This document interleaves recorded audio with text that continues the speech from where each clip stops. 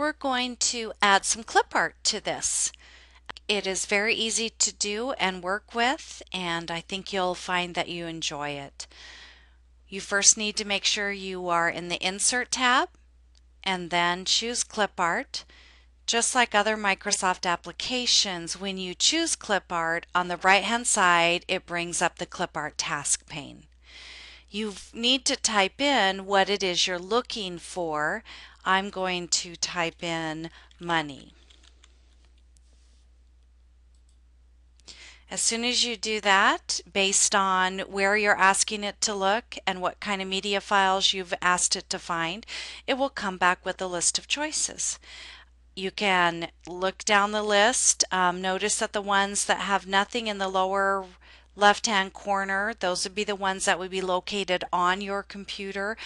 If you see this little symbol in the left-hand corner, it indicates that it is located on the internet, and you would have to have a current and active internet connection for that to work. Choose the clip art image that you want. You can simply click in the middle of it, or you can choose from the drop-down list of choices to insert, copy, or any of the other options that are available.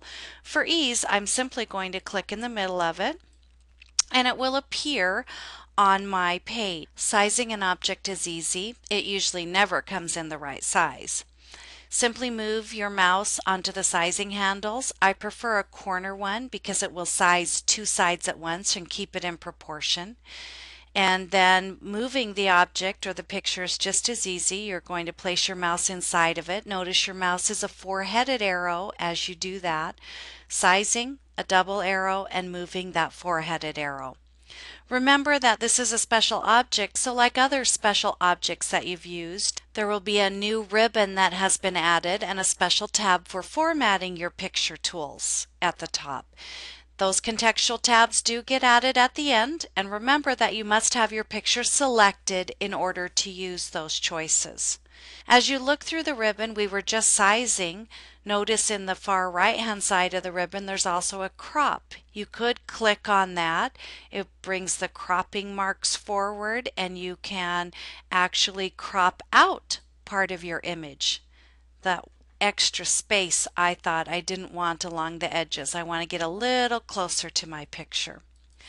From within there, you also could type a specific width or height. So remember, the quick and easy things you do within the program itself, typically there's something for that in the ribbon up above. I'm going to size this a little bit smaller and then move it up toward my spreadsheet that I have working with here. Now I've got my image sized about the same size as my worksheet, and it kind of maybe looks like it would flow in there, although the coloring of it isn't very good. So again, one more thing I'm going to do is look in my ribbon. I'm going to choose to recolor it, and as I slide my mouse down on these, I see what it will do, and I'm headed toward the blue variations to see if I can get something that might look a little bit better with the color scheme that I'm using. And when I find one I like, I'm simply going to click on it to choose it. And I have resized, cropped, and recolored my image. So you can see there's many things that you could do with pictures very easily and very quickly that you couldn't before.